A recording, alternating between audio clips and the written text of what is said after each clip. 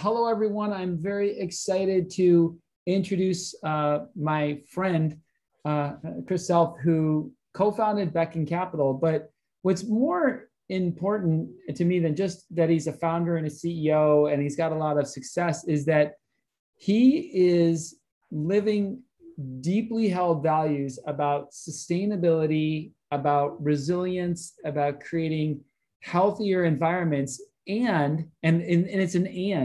it's creating a positive economic return. And in many ways, Chris represents truly the inspirational peak of the mountain that all of our social businesses seek to climb. We want to show and prove that there are different models of how we structure capitalism, how we fund companies, how we support organizations that are not extractive to the point of harming our planet and harming our environment. And it's just really exciting to have Chris here. I'm so thankful that his schedule allowed him to give a talk at our event. And I'm also thankful for his friendship and his support. He has been instrumental in helping shape many of the thinking, much of the thinking that has been going into FirstRoot. So Chris, thank you so much for everything, and the floor is yours. Luke, I have to say that I'm deeply flattered by that introduction. And I want to say that the feeling is mutual. You know, your friendship has been really important to me. And the learnings, you know, I've learned about all sorts of ideas through you, from participatory budgeting, agility ideas, et cetera, et cetera. So your thinking infuses mine as much as you're suggesting mine might infuse yours. So with that, I want to say hello to everybody. And I'm really excited to be presenting to you all. So I want to take you on kind of the journey from the meta, which was the inspiration for the work we do. And I think that we'll be doing all together, because I think working together is fundamental to it. Just a snapshot of background about myself before I start the talk. I worked for my vices. For many years, I ran global investing for BT, Bankers Trust, the Australian subsidiary of Bankers Trust, former Bankers Trust New York, and Global Investment. And then I set up an ESG fund, hedge fund called Five Oceans in the noughties. And what was clear to me was that, you know, we were trying to get capital to make a difference, that actually great returns are derived from investing in sustainable value creation. And what was clear was that the way capital markets were functioning, they were more part of the problem than the solution. And actually, in order to deliver quality, sustainable returns, we needed to rethink things. And that's kind of the genesis for what we've been doing. We delivered a paper to the World Economic Forum's associate in Australia in the mid-noughties, 2015. And that's the foundation for the thinking I'm going to share with you. So I'm going to do the infamous share screen now. I'm going to go through this. I'll try to be relatively quick because I'll open up to questions and so forth. But you'll see, I think, through this, also how this dovetails, I think, intensely with the work that Luke is doing and participatory budgeting. So here we go. What I'm going to do is have a call to action here and igniting potential. You know, so great economies, great economics are really built on people feeling a sense of authorship and responsibility in how they generate value by meeting needs. So let's just go on. We're going to go on a journey.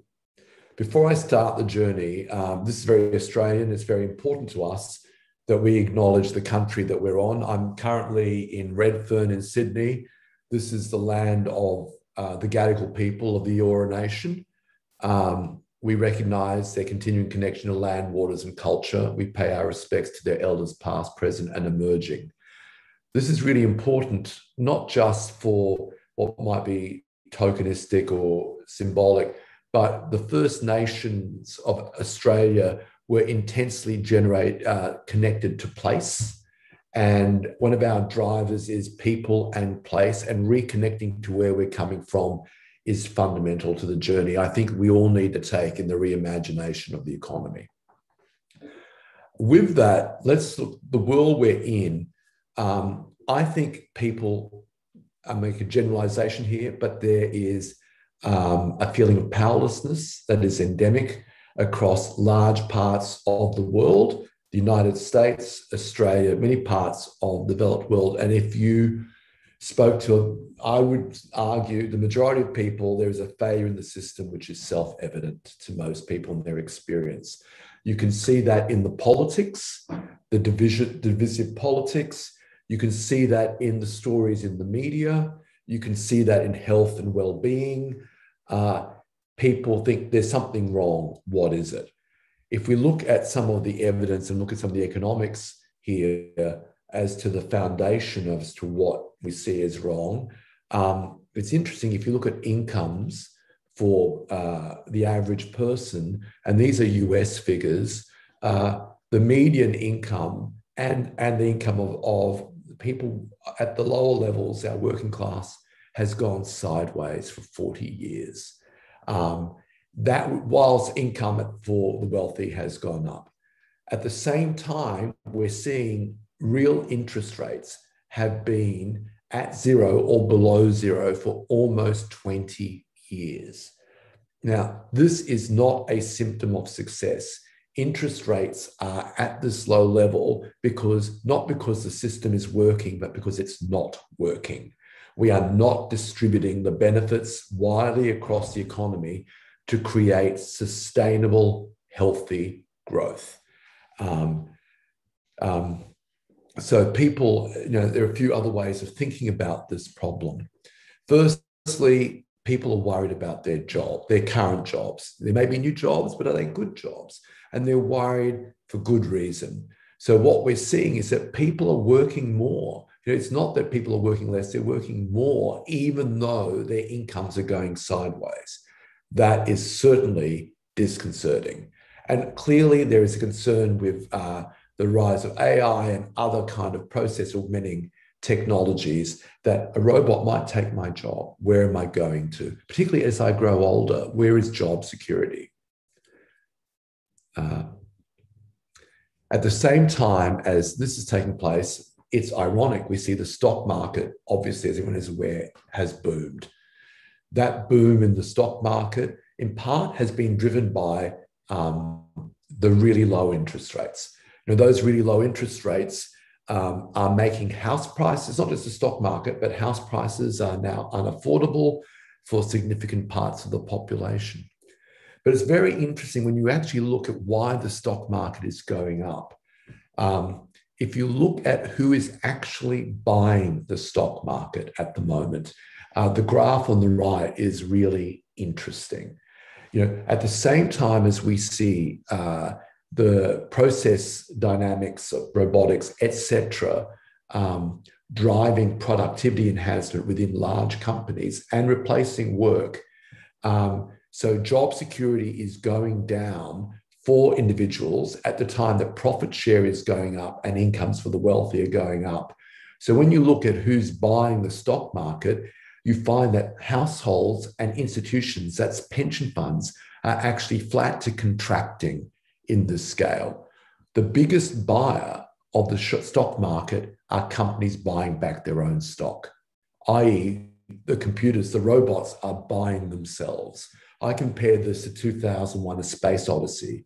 HAL is now the computer programs behind Apple, Google, and so forth buying back their own stock. Little wonder the share market, as the companies get more profitable, the share market goes up. But it has, at the same time as this is happening, people are losing their jobs in these companies. So what's interesting is that globally, loosely around 70% of employment is in areas that are not these big companies. It's small businesses, it's government related, it's charities for purpose, not-for-profit companies and so forth. So the stock market success sits in stark counterpoint to the experience of a significant portion of our population who feel increasingly insecure. Does that leave any surprise as to the nature of the politics that we're seeing in the world at the moment? Into this environment, we had the COVID crisis. So the COVID crisis was like a match being thrown into dry tinder. I mean, these trends existed before that. So what we see from that is that the center is seen widely as failing. What we're seeing is that big organizations, whether they be government, academia, big corporations, are not delivering outcomes that are supporting the well-being of a large part of the population. There's a common thread in all of this. And the common thread is scale has made organizations, and I'm making a sweeping generalization, but the risk here is that scale is making organizations and people stupid. Now, that's an aggressive statement, but I want to unpack it. If you look at the 19th and 20th century, there is one big driver that has driven the wealth expansion, one trick that we keep extrapolating to drive the improvement in output, and that is scale. And what I mean by scale is the improvement in process efficiency to drive down the average cost per unit produced. The logic of scale has meant that organizations have all driven to get bigger. So big government, big academic institutions, big business, big finance. If you look at that, that is about each of these organizations have moved towards trying to optimize one or a narrow set of controllable process steps that they can get to maximum efficiency and minimum cost. So when we look now at a big company, there are some other things that happen when you start doing this process optimization methodology. There is widespread studies and evidence which show that organizations that move more than about 3 steps from their stakeholders increasingly take on tendencies which you might describe as sociopathic. And what I mean by that is that the optimization rules within the companies become more about the optimization within the company to its own rules than for the company delivering to stakeholders. So you will get career advancement by meeting internal rules. So while companies can talk about human-centered design, the internal rules become dominant. You can also see this in terms of the language of risk management. So if you are the board of a large organization, and we could say a large complex organization, the way you manage risk most effectively is by trying to keep your decision rules as simple as possible. So we've got a contradiction here. These massive organizations, which are unquestionably at least 3 steps away from their stakeholders, but many more, being driven by the optimization of decision rules, and for risk management, the simplification of decision rules, means that when they're dealing, it's better to make people fit narrow boxes. In Australia, the classic example of this is in the financial markets for banks. So in Australia, America is a bit different, but in Australia, what we see is that when banks make loans to small businesses, rather than doing complex assessments of the risks of those small businesses, the banks tend to use a simple decision rule. That is a mortgage on your home to manage the risk for a small business operator. And that's a much easier thing to optimize against than making qualified decisions around the vast array of complex variables for any individual business. It means that there is less that can go wrong in a decision. The board will be held not in breach of its duty of risk management if the big complex company keeps its decisions simple. and based on simple decision rules. And that's the scale logic, extrapolating out. As a result of this, what we've got is organizations are significantly biased towards focusing on one process logic and optimizing it. And so then we get a matrix of interfaces between large-scale entities optimizing at large volumes a narrow number of processes. So you can see a branded good company, for example, will outsource to a consultant who does massive scale consulting and strategic analysis. The branded good company is a vertical silo which runs the relationships of the brand values to the consumer. It will outsource strategy to a significant point to a Deloitte or some other strategic consultancy. IT will be outsourced to an external provider, Accenture, and so forth. So you get this matrix of big companies serving one big vertical thing versus a big consultant, big IT supplier, and the thing goes on.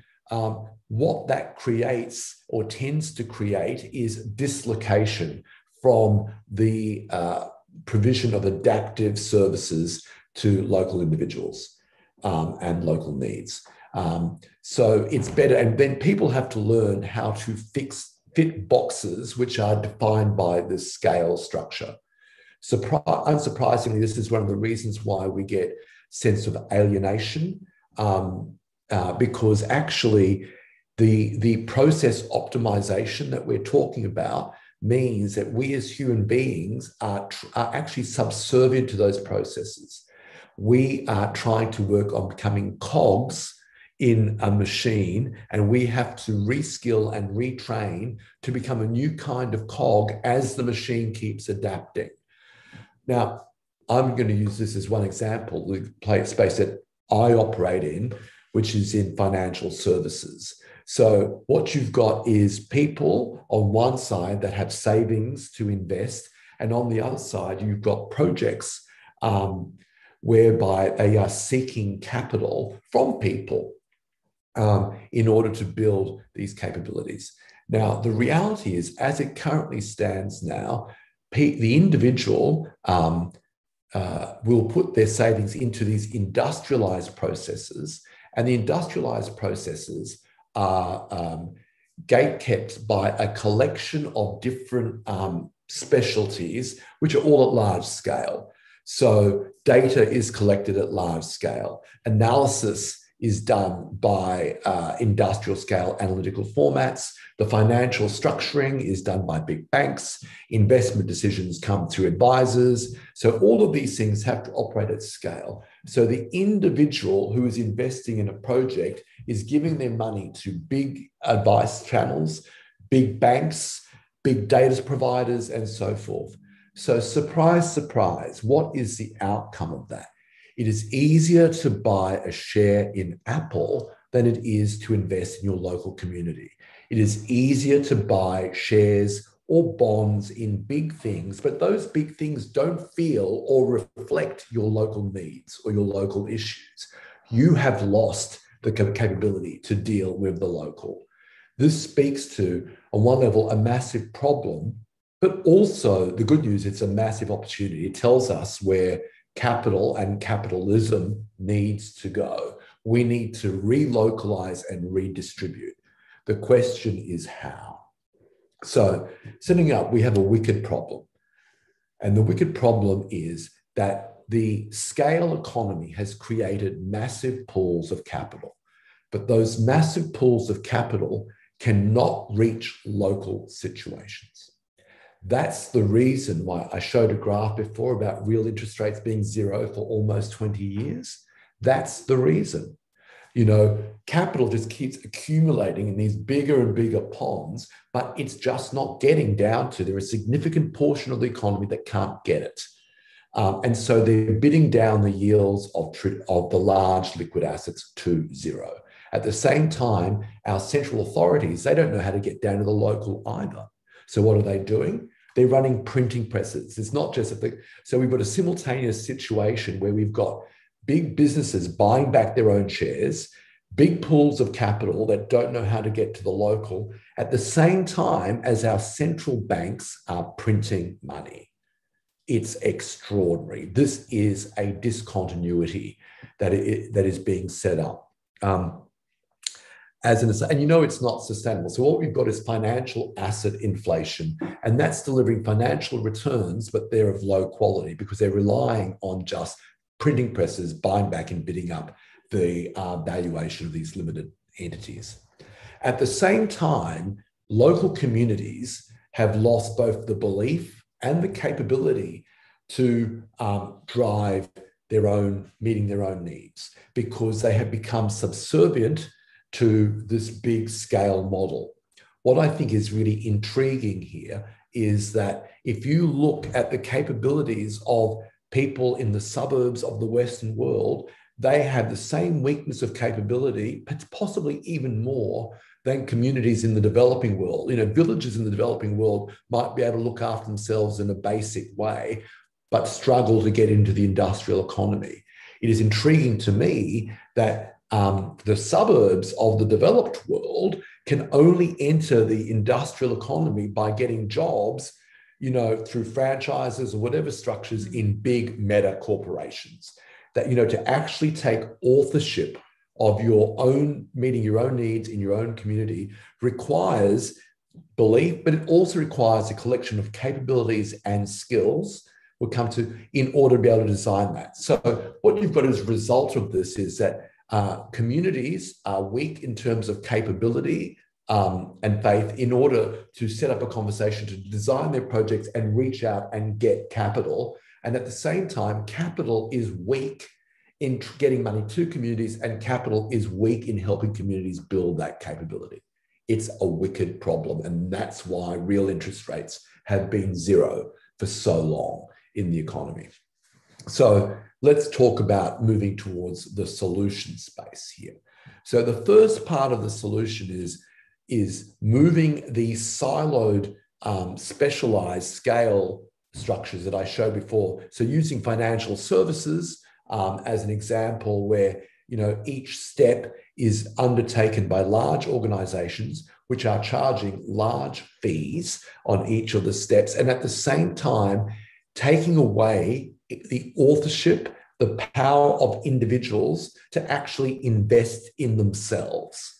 And that's the most frightening thing. You know, if you had your own project, would you be able to say, I will back my own project, and I'd ask my mother or my maiden aunt or etc. to back me? You know, we've lost that kind of capability. So the first thing is, in terms of data and analysis, this is the process, the logic of the situation is to remove these silos and move. We've seen it in other areas. You know, we've begun to understand in Silicon Valley the ability to move into shared, open environments, that there are significant efficiency advantages. As an aside, one way of thinking about this, in the old world model, what you had was a situation where you had large corporations backed by large investment banks developing investment cases to raise capital in themselves. At the same time, you had investors doing their own analysis, having research teams to analyze and assess whether they wanted to invest in these things. If you talk about process efficiency, there are a collection of duplicated processes taking place on both sides of that equation between the different players. The opportunity is to move these situations into open shared environments so that we don't get duplication of those processes. That drives down the cost and increases the efficiency. So that's the starting premise. And that was our starting premise when we started working in this space. But what became clear that in doing that, that's very logical. The challenge is we can't forget the people. How do people engage with that process? So, you know, many of us are geeks in this room, and we go, oh, that's great, low cost, shared analysis and so forth. But financial literacy is actually really a challenging question in our communities. So we've got to examine, how do people engage in this system? I'm trying to go to the next slide. Excuse me, my screen is frozen. Okay. Apologies, bear with me. All right, so the next point is, in order to engage this system, there's an engagement methodology that needs to be undertaken here. And where not just ourselves, but people are working on across the world. Interestingly, somebody else who is a friend of Luke's and mine, Fyodor Chenikov, who works in the Valley, is using systems of evolutionary learning and grounded practice. So what this speaks to is we need to be facilitating and engendering learning and development environments for people at the local to be able to understand their needs and take authorship for driving outcomes and building solutions coming from themselves. So a task is to move from an environment where capital in the past, where capital function was, you'd apply a mortgage form or an application form. Now, the job of capital in the new order is to actually construct or facilitate a collaborative environment where people can identify their own needs and solutions or business models emerge from this. They're not directed from outside, they emerge from within. So in this sort of environment, we move to a new functioning of expertise, that it is not instructing people what to do, but it is working with people to build local capability. As an aside, this is one of the areas where Luke and I have talked a lot, and where the participatory budgeting processes start. You'll see they're starting to come in through this. Within this context, there is something quite revolutionary that needs to take place here, and that is the shift of the role of expertise. So what we've seen, and I'm going to make a very aggressive statement here, that expertise buried in big consulting firms and so forth. We've got so much brain power and so much knowledge, yet we still have these huge endemic problems in the world. The expertise, for all its knowledge, has failed to get to the vast part of the economy. So this environment that we are talking about gives expertise a new structure for engaging with people. So the first thing is expertise needs to listen, not tell. And then there is a way of sharing insight in a participatory way through face-to-face human engagement, through human contact. And it's really powerful. People feeling heard is of extraordinary power unto itself. And then from that, we get emerging solutions, like whereby people over time do not rely on the expertise, they learn and develop their own skills. Technology has a place to play in this. It's not to direct, but it's to facilitate that shared experience. What is really exciting in this is the shifted role of capital. And this is something that we believe and are seeing wholeheartedly. In the past, when you were working at the local and the community space, we've seen globally in the development models, in the developing world, but also in the first world, expertise and money coming in the grassroots, trying to teach people what we think is best, has proved significantly unproductive. The difference that we are suggesting here is, if capital becomes not a push variable, but a pull variable, a carrot, we understand the learning and development processes that are more fruitful, and they are listening, not telling. They are facilitated against a foundation structure where data and process tools can be engaged into that process of listening, not telling, with expertise facilitating and giving insights to build. So what you get from integrating these three elements, once you add capital at the end, coming through this process, by pulling you through, you get the capital to build or develop those initiatives, those businesses, and those insights. So by using pull into this thing, we raise the productivity of expertise. I think, it is a global scandal. Maybe it is endemic of the logic, the dumbing down of the scale era. How much money is spent on expertise by large corporations and so forth? The cost structures of the large consulting firms, with the greatest respect, is very high relative to the ability to move the dial. There are some people in Silicon Valley that I can introduce you to who are working on this problem, how we get greater efficiency out of expertise. But the bottom line is that capital operating as pull using these methodologies means that the productivity of that expertise goes up significantly. I think this speaks very strongly to what Luke is doing, having with the schools program and so forth, participatory budgeting, capital decisions to be made, outcomes to be generated. We're speaking from the same hymn sheet here. I don't know if you're going to get there, Chris, but one of the things that I'm going to jump in on, and I've been noting things down, and it's brilliant how at times I literally, like I put in the chat log, I just wrote in my notebook on the slide, what's the role of expertise in self-emergent solutions? Because there is a bootstrapping capability, right? I may not have technical expertise, but I think the what you've laid out as part of the history is, have we atrophied, like a person who doesn't use a muscle, the muscle is going to atrophy.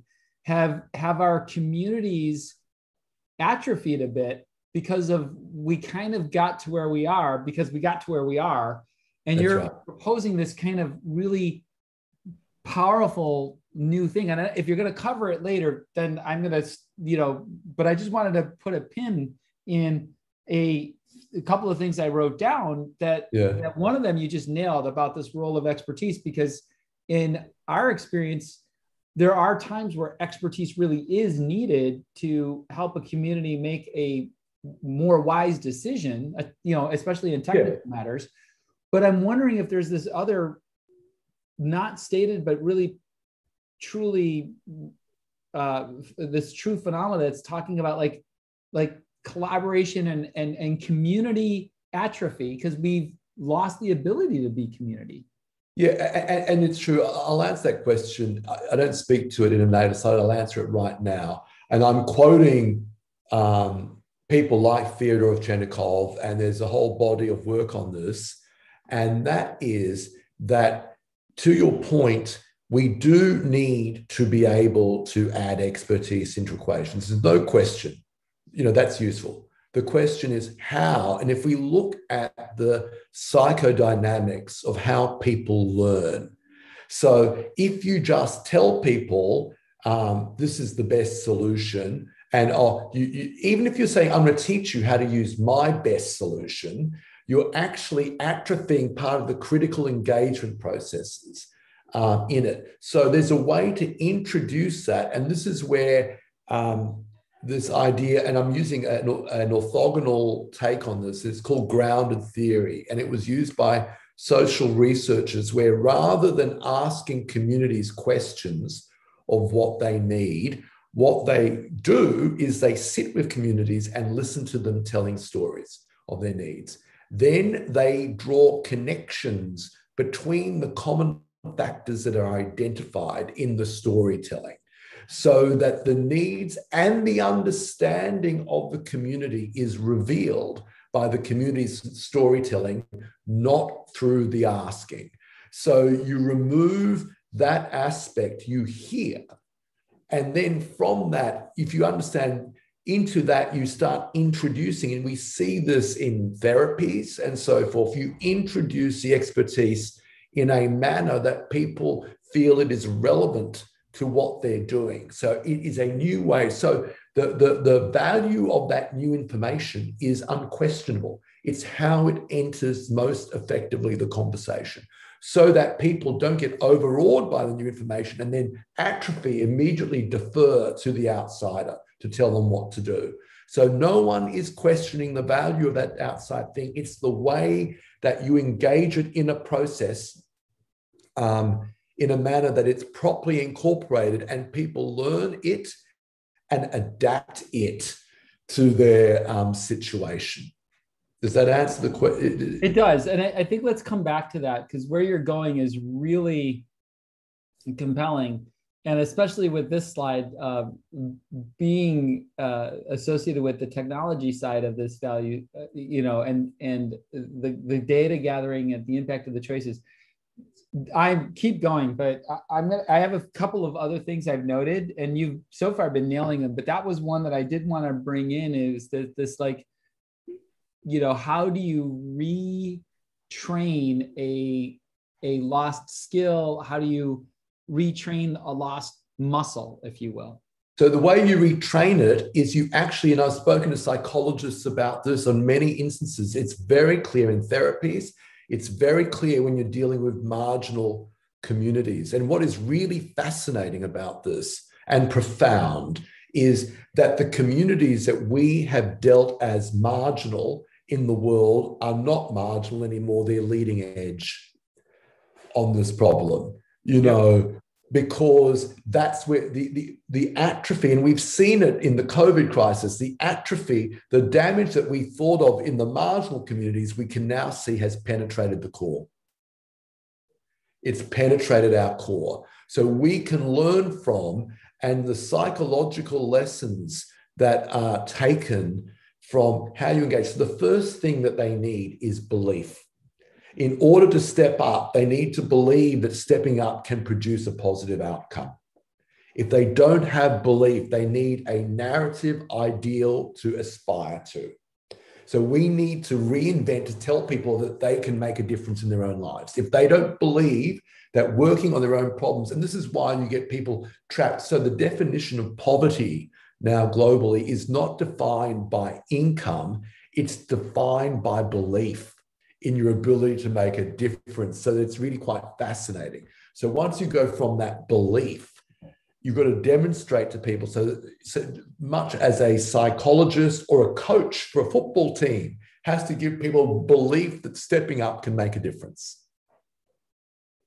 Got it. So there are a collection of factors that can be brought in here.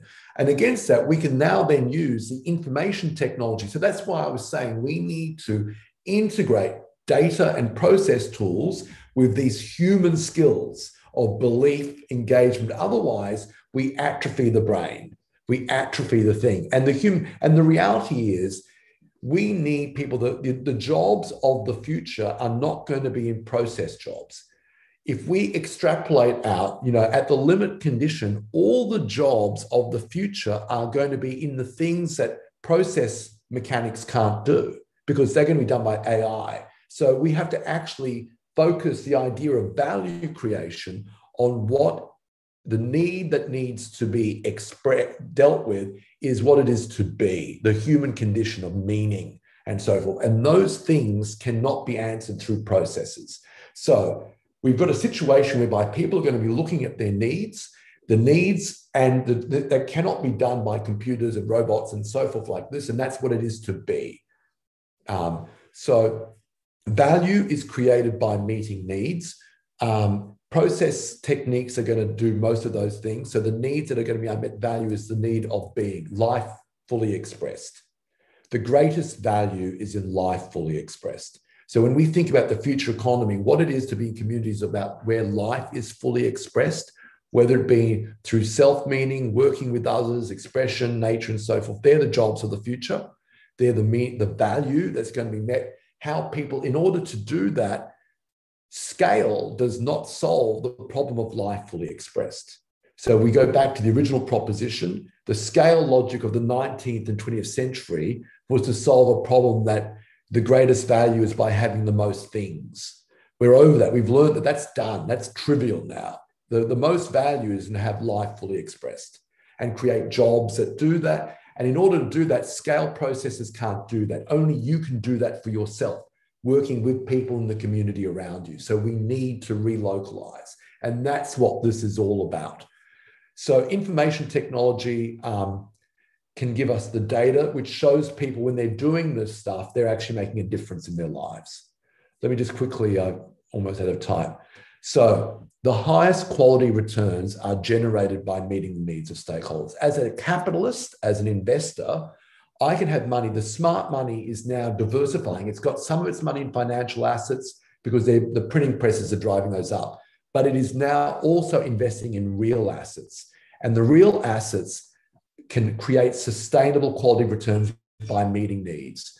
What I'm seeing now is that this impact economy, we're at the beginning of a boom in this because we finally understood that it's too dangerous just to get financial returns. Even the smart money now knows to be safe, it's got to meet needs. So we've moved into an environment where greed meets need. Boom. So I just want to quickly, this is the evolution of impact. Impact 1.0, this is the birth of impact, was we were going to meet long-term social needs by giving up profit. So this was like the Gates Foundation. This is the technocratic management of social goods, and you give up profit to get impact. We're now in the middle of the ESG phase where actually companies know that they'll be sued if they don't know the risks of the negative externalities, which is measured through ESG. They would have profit and they've got to acknowledge what their indirect consequences on their consumer are as a risk management thing. And money is pouring into this. But really where we're going forward is profit through impact. So looking at these local needs and so forth, and use those to design better companies and better products. So now that's the birth of the revolution we're seeing. Beckon does this through, we are invested in this space by helping people integrate capability, integrate data and growth equity. So this is the thing, we have the opportunity now in this new ecosystem to actually rebuild our local worlds. And that's your participatory budgeting thing goes into that. So there was one more slide. It seems to have fallen out. It's gone. But the point I wanted to make, you'll be seeing now that the impact boom has started. Money is pouring into ESG, but it's not pouring into rebuilding local communities. This is the growth threshold is actually getting this money that has been going into ESG because people understand meeting needs creates value. How do we get that down to people in the local? And we do that by working with them to build capability. That's what we're working on. And I think that that's the area of the strongest returns and the strongest needs. So I'll stop the share. Are there any questions or discussions? I'm open to, I've raved at you for all this time. I hope that was of use and of interest. Well, okay, I'm just going to jump in before Sam takes over because I'll probably never get it alerted edgeways with that one. But bravo, yay. I'm so happy that you shared that. I think it's really quite, it's really quite wonderful. And I would say that to the extent possible, we are striving to design FirstRoot so that we are in alignment with the profit through impact, right? Meaning if FirstRoot pulls it off, we're going to create extraordinary profit that gets circulated back into the community. If we can pull this off, there's only one other thing that I wanted to jump in on, and I'm being selfish, and I kind of hope everyone knows I'm being selfish, but I think that it was quite profound when you said that the definition of poverty is emerging as a belief in the ability to make a difference. And I think that this aligns with a lot of the psychological research that we've seen about structure. the impact of kind of consistent structural trauma. But I have a question and I have a challenge. If I'm in America, right, I'm dealing with structural inequity for sure, right? And we have in our society, a racist society, right? If you think about racism as being kind of a structural advantage or disadvantage for a given group of individuals, I may be impoverished because of the system that I'm in through no belief system of my own per se. And so again, how do we, other than, working to dismantle the structure of racism, how do we get at that? So what I would say is the first thing is we know the marginalized know the system is rigged against them, or they believe it is. Partially there's victimhood and partially, but part is justifiable. And I'll give the example. The classic example I saw was the former leader of the Labour Party in the UK, Jeremy Corbyn, at the beginning of the GFC, said that they should be rolling the printing presses to build infrastructure in the UK. He was described as mad at that point in time. But then when the value of traditional legacy capital assets in property and so forth were risked, they ran the printing presses. So to the poor, when they could have run the printing presses, earlier and actually created all these assets and so forth, but they ran them when it was to protect the wealthier. And we've seen the same thing with QE, we've seen in the US, we've seen it with the COVID response and so forth. So it is clear that, and that's why crypto is going through the roof right now. The boom in crypto is evidence of the fact that people understand that traditional money is hostage to traditional core value, owners and wealthy, and the thing that you're talking about. So proposition one is the traditional center of money is not trusted.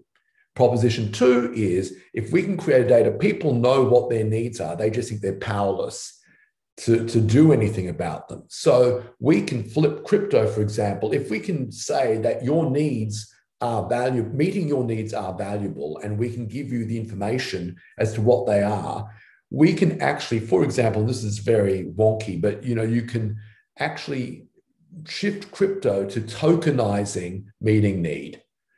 So the moment you start doing that, you actually start creating a narrative. Now, you don't solve it in one hit, but you start moving, and we all know how lean startup works. You start by showing the needs you're meeting and localizing and showing the local value. You can tokenize it, you can barter it, you can trade it, and you can start escalating. So you re-localize the solution backed by data to show that you're effective in doing it. And you start building through that. And there's such massive need and opportunity. And we've seen this model in the development world globally.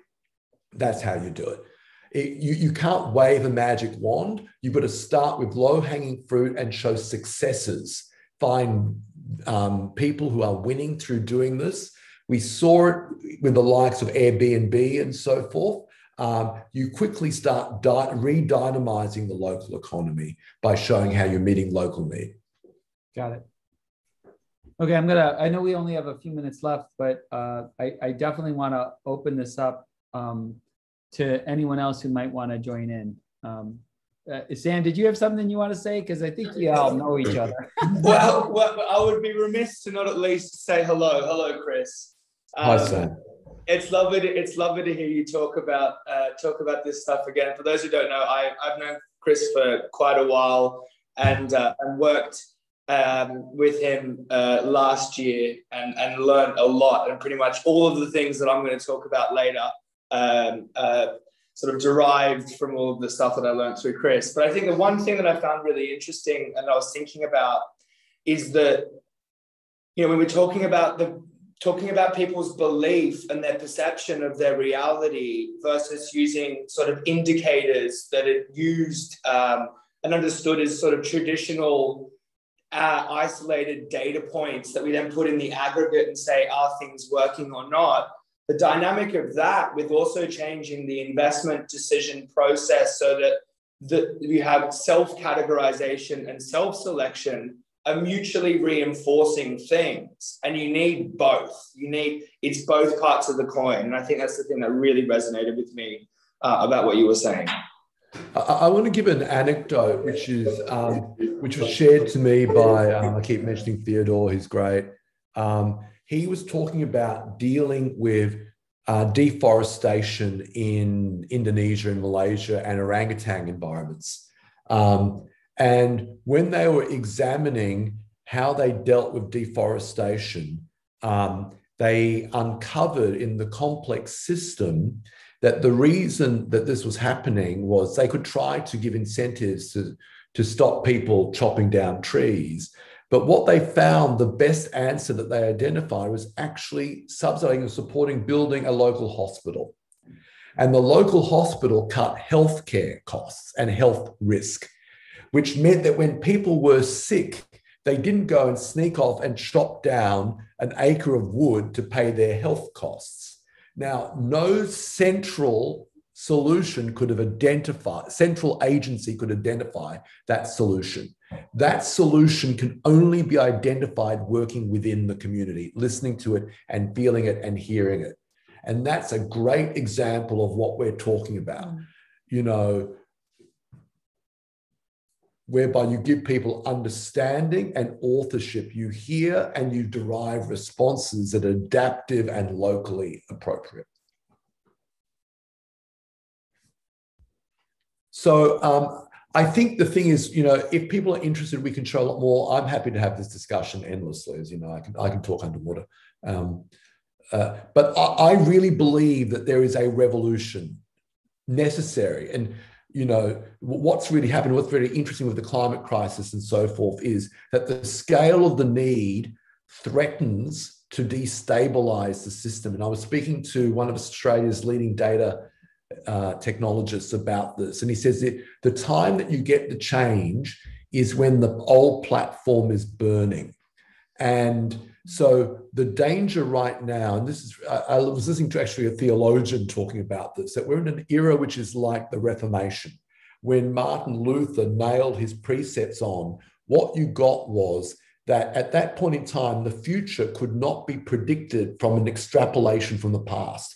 It was a point of discontinuity. So when we look at what I showed you in terms of the economics, we cannot get to the future from extrapolating from the past structures. We are at an inflection now. We cannot describe exactly what that future looks like, but we can understand the sorts of problems it must deal with. And so what we're dealing with is deep expertise, particularly in technology and so forth, that understands that there's a problem, but it is still largely paid by large-scale traditional operators. And so I was talking to this technologist and he said, we were holding our heads in our hands in despair because we sat there for all our knowledge, we cannot solve this problem from what we're doing to get through to that new place. And that's the key thing. We need to move to a new paradigm. And I think the scale of the problem and the burning platform is we are now at that inflection point. Is how you get into the new. Okay, we got to stop you there. And man, it's hard to say no, but I've got another person. And, you know, I said this to Harris when I was getting ready to switch to Harris. Chris, it's like, from my perspective, you know, you are near each other because I'm, you know, thousands of miles away in the globe. You look pretty close to each other. Of course, I don't know how far or near you two are to each other. Where are you, Harris? I'm looking at your photo. What's that backdrop picture? That looks like a compound. Is that Queensland Uni or? No, that's UNSW. Oh, UNSW. Yes. All right. Well, so you're about. I'm in Redfern, so you're about 5 kilometers from me. That's true. That's brilliant. And so, first, everyone, thank you, Chris,